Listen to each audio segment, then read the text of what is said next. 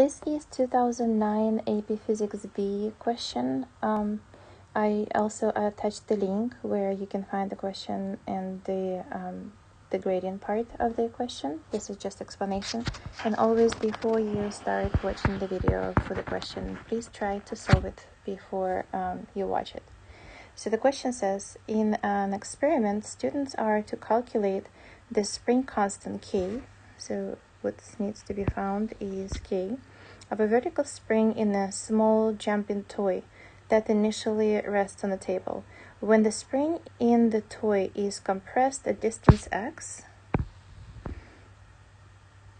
from its uncompressed length L sub 0, so you see this is when it is compressed, distance x. So when it's relaxed, it would be L sub 0 length. And the toy is released. The top of the toy rises to the maximum height of h, the above of the point of the maximum compression. The students repeat the experiment several times, measuring h with objects of various masses taped to the top of the toy, so that the combination of the mass of the toy and the added object is m. The bottom of the toy and the spring each have negligible mass compared to the top of the toy and the object taped to it. Derive an expression for the height, mass, compression in terms of mass, compression, and the constant, and the fundamental constants like acceleration due to gravity and so on. So these are the information. So the information that is given, so the information that is given to the problem is this spring constant. I can use it in my formulas. Compression, the mass of an object, which is changing every single time. So I have kx and the mass, and the gravitational constant. So this is the information that I can use, and I have to derive the expression for the height of the object when it jumps up. So I'm gonna say the potential energy of the spring. Potential energy of the spring is gonna be converted to the kinetic energy of the spring after its compression is done, and all that kinetic energy is going to be converted to the potential gravitational energy of the spring. So I can skip kinetic energy because they don't ask me about the velocity. So potential energy of the spring is equal to 1/2 kx squared. K is given, x is given, and equals to mgh. So the formula for h is equal to kx squared divided by 2mg. So my expression for h in terms of m, x, and k would be kx squared over 2mg. With the spring compressed at distance of 0.02 meters in each trial, the students obtain the following data for different values of the mass. So they give you different masses. So the mass is given. And they obtain different heights. And every time they compress the same distance. So every single time x is the same compression, and the masses are different. For B part, in quantities should be graphed, what coordinates should be graphed so that the slope of the best fit, this is a very common question that they give on AP exam, the slope of the best fit straight line through the data points can be used to calculate the spring constant. So I need to find the spring constant. So the slope probably has to be some kind of relationship with the spring constant. And we know that the force is equal to kx.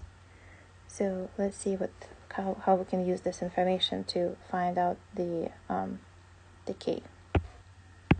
So if I use the equation that is found for h, I need to rewrite it so I can obtain the graph. So h could be my y. Then I'm going to use y is equal to mx. H could be my y. H could be my y, and then I can have k, and the mass is. So I could also have k. X is always the same, so I can have it as a constant, and 2g is a constant, and times 1 over m. So you have two variables in this problem. Y is the result that depends on the mass. So if you're trying to graph the graph, you could do h equals to, so h is your y, x is your 1 over m, and your slope is going to be equal to kx squared over 2g. So if I am graphing my graph,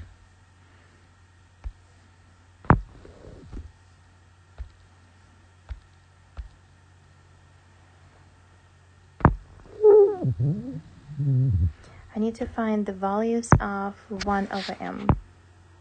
So I'm going to find all the values of 1 over m.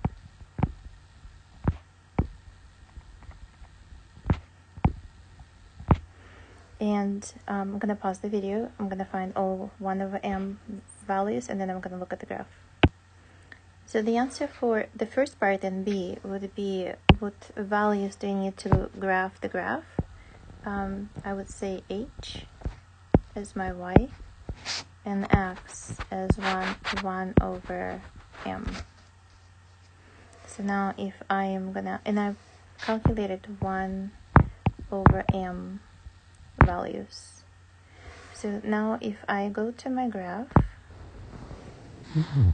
and this is what they ask you to do. Oh, and B, fill in both blank columns with a table with calculated values of your quantities. So we fill in the table as they ask for the second part. Fill in the both sides of the table with the which are given as a blank quantities. So we filled in 1 over m, and I can use h and 1 over m to graph my graph now. So I'm going to pause it and graph the graph, and then now I'm going to unpause it. So in C, it says, on the axis below, plot your data and draw the best fit straight line, label the axis, and indicate the scale.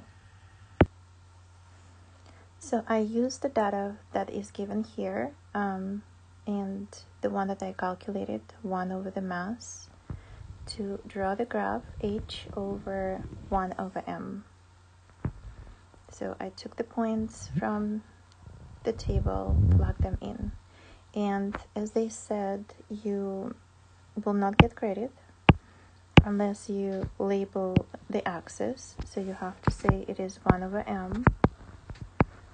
You need to show the measurements and what's measured in, and indicate the scale, and you have to show what the divisions are, what the scale is of your graph. Now for D, using your best fit line, calculate the numerical value of the spring constant. So going back to our expression, we have the slope is equal to kx squared over 2g. So I know that the slope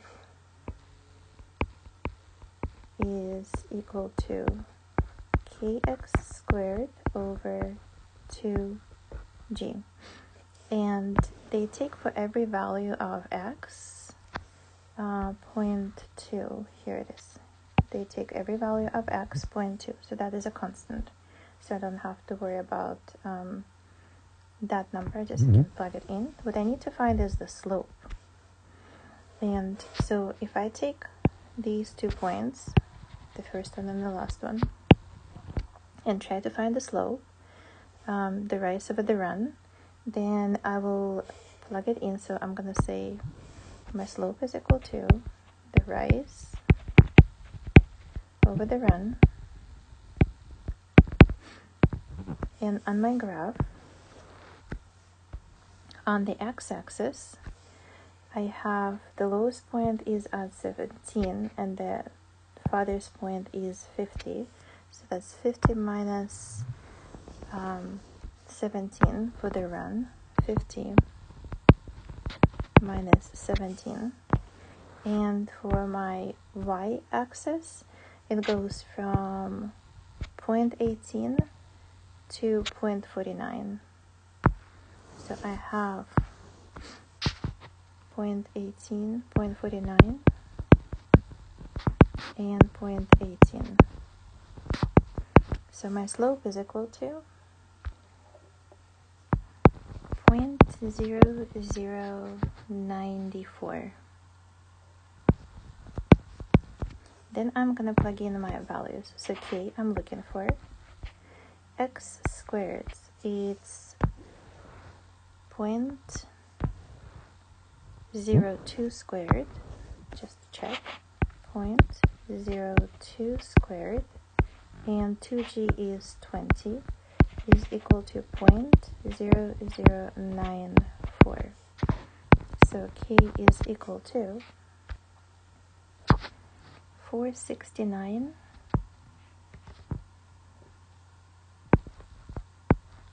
469.7 newtons per meter. And for E part, so the red one is D part. For E part, they ask you to describe the procedure for measuring the height h in the experiment, given that the toy is only momentarily at the maximum height. So in order to measure to what height an object gets, I can have a camera, an eye, and I have a ruler. And when the spring is rising up and then falling down, I can slow down the motion and I can detect to what height it rose. This is one of the ways. The other way, I can have a timer and I can figure out how long it would took to the top and to the bottom, divide by the time it took to get to the top only. Then I will know initial velocity. If I know initial velocity and I know final velocity is 0, I can figure out average velocity. So the height would be the average velocity times the time it took to get to the top. So there are 2 different ways that I see that could be used to detect the height to which the object rises. And that's about it. That was 2009 question in the AP Physics B.